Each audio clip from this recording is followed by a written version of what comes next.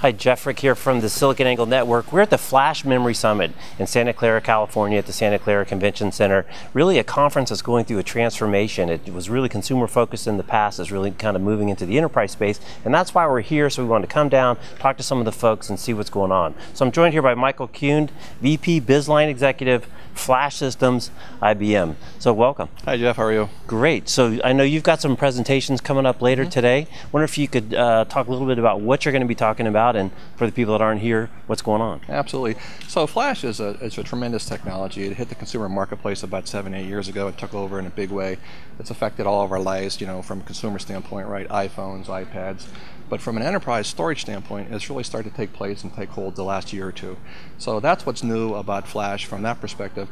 And you know, our point of view and some of the keynotes that we're going to be delivering today is about how it's really transforming our businesses with how they're harnessing all the power of big data and analytics to change their business models. Yeah, so we've talked internally a lot where, you know, the early history of Flash in the enterprise was on really low latency applications, really high value applications because of the expense of the Flash, as well as, you know, kind of the inherent performance. But really, it seems now we're moving, kind of crossing the chasm into more mainstream, and really, you know, where people can take advantage of the power of Flash to design Flash applications from the ground up. Are you starting to see that kind of penetration outside kind of the core, or excuse me, kind of the fringe? Absolutely. So, you know, as an industry, we solved the endurance issues. We made it ready for the data center. We brought the enterprise reliability characteristics. And of course, Flash was a very powerful technology that started with data acceleration.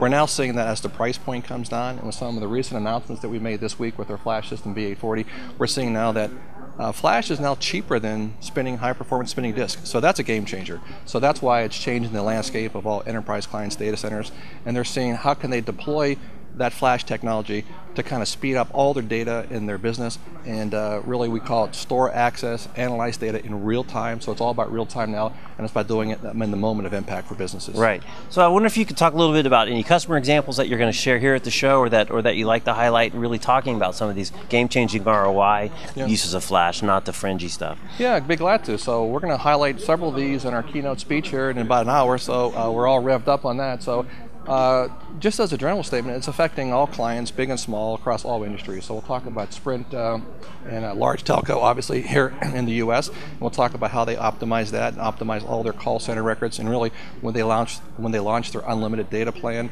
they said they really had to change the customer experience. So they optimized Flash into that environment.